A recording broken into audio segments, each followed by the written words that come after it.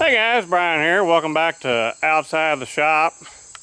Got the old Dodge hooked to the old trailer. Let's see what I've hauled in this time. So, had a little adventure the other day.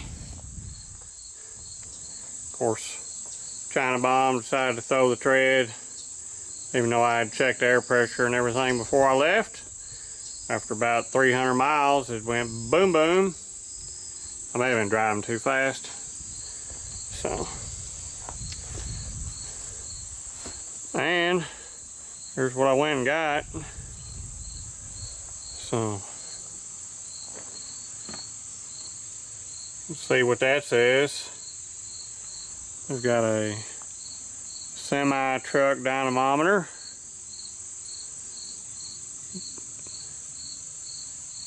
Doesn't have any of the electronics with it, so I'd have to source all that stuff. I'm sure it's probably still available through Taylor for a small fortune, or I could maybe devise something myself.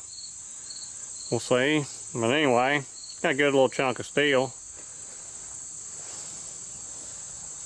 Basically bought this for everyday value price. Got a couple of truck tire chains thrown in on the deal for 22.5s, which I don't have any of, but nevertheless, I can always chain up. Got my spare tire on, but the trailer did all right other than that. So, 1,000 miles.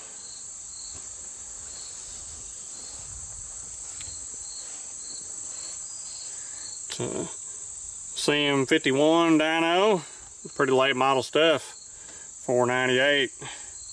So everything appears to be in decent shape. So, no load cells, because again, no electronics.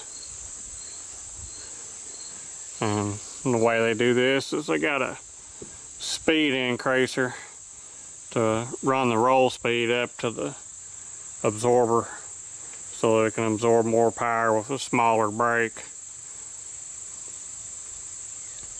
So I guess they kind of do that to keep it low profile, so it's not sticking up out of the floor a great deal. But I could always change out, put one of my Clayton absorbers on here and increase the capacity. I believe this thing says it's rated for 1,100 continuous horsepower at 80 mile an hour.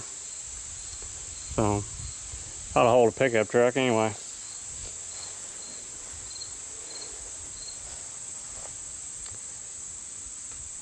So, with those couplers on there, like what I used on the Heister. That's the rear roll.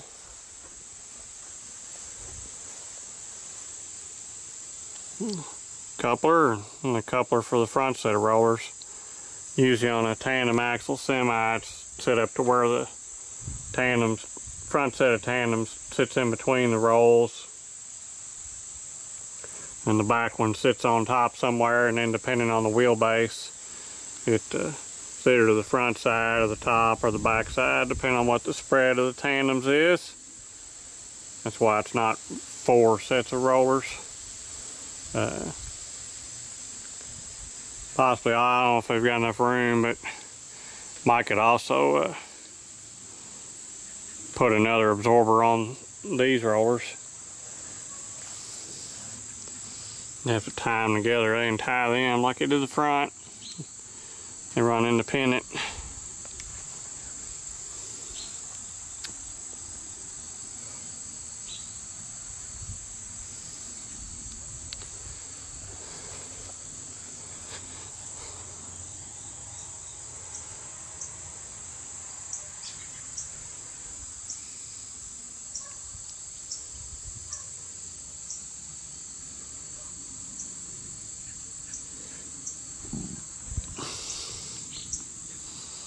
Which is it? Made in USA or is it Canada?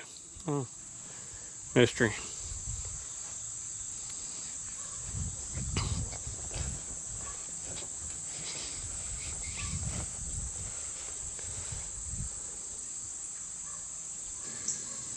So this will allow me, when I build my other shop building, when funds permit, to install a chassis dyno with the engine dyno. I just have all kinds of dynos. It'll be fun times.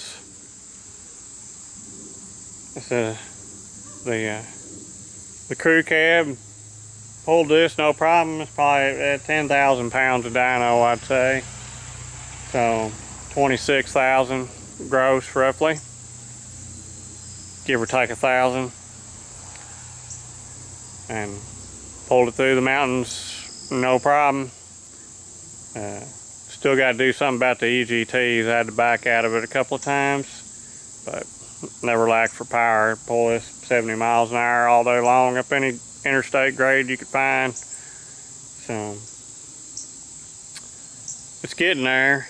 Just got to get the twins on it and get it cooled down. So that'll be a project here pretty soon. Thanks for watching. Thanks for subscribing. I'll catch y'all later.